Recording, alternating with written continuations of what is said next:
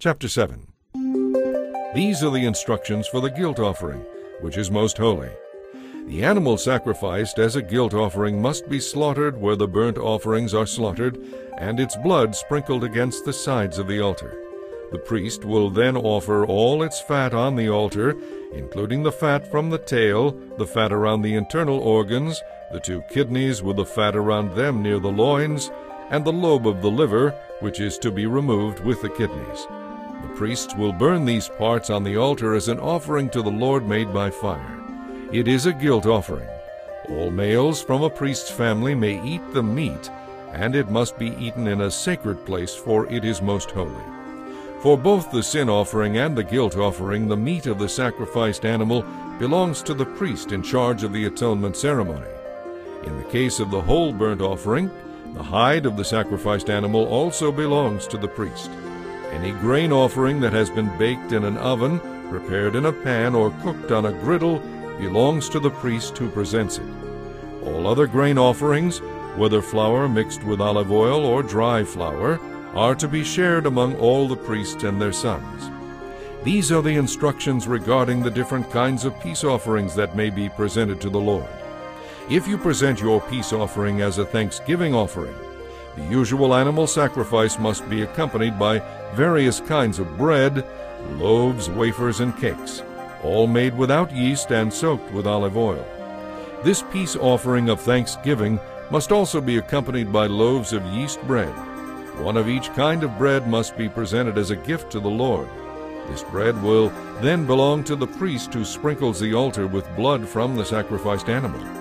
The animal's meat must be eaten on the same day it is offered. None of it may be saved for the next morning. However, if you bring an offering to fulfill a vow or as a free will offering, the meat may be eaten on that same day, and whatever is left over may be eaten on the second day. But anything left over until the 3rd day must be completely burned up. If any of the meat from this peace offering is eaten on the 3rd day, it will not be accepted by the Lord. It will have no value as a sacrifice, and you will receive no credit for bringing it as an offering. By then the meat will be contaminated. If you eat it, you will have to answer for your sin. Meat that touches anything ceremonially unclean may not be eaten. It must be completely burned up. And as for meat that may be eaten, it may only be eaten by people who are ceremonially clean. Anyone who is ceremonially unclean but eats meat from a peace offering that was presented to the Lord must be cut off from the community. If anyone touches anything that is unclean, whether it is human defilement or an unclean animal, and then eats meat from the Lord's sacrifices, that person must be cut off from the community. Then the Lord said to Moses, "Give the Israelites these instructions. You must never eat fat, whether from oxen or sheep or goats. The fat of an animal found dead or killed by a wild animal may never be eaten, though it may be used for any other purpose. Anyone who eats fat from an offering given to the Lord by fire must be cut off from the community. Even in your homes you must never eat the blood of any bird or animal. Anyone who eats blood must be cut off from the community." Then the Lord said to Moses, "Give these further instructions to the Israelites. When you present a peace offering to the Lord, bring part of it as a special gift to the Lord. Present it to him with your own hands as an offering given to the Lord by fire. Bring the fat of the animal together with the breast and present it to the Lord by lifting it up before him. Then the priests will burn the fat on the altar, but the breast will belong to Aaron and his sons. You are to give the right thigh of your peace offering to the priest as a gift. The right thigh must always be given to the priest who sprinkles the blood and offers the fat of the peace offering. For I have designated the breast and the right thigh for the priests.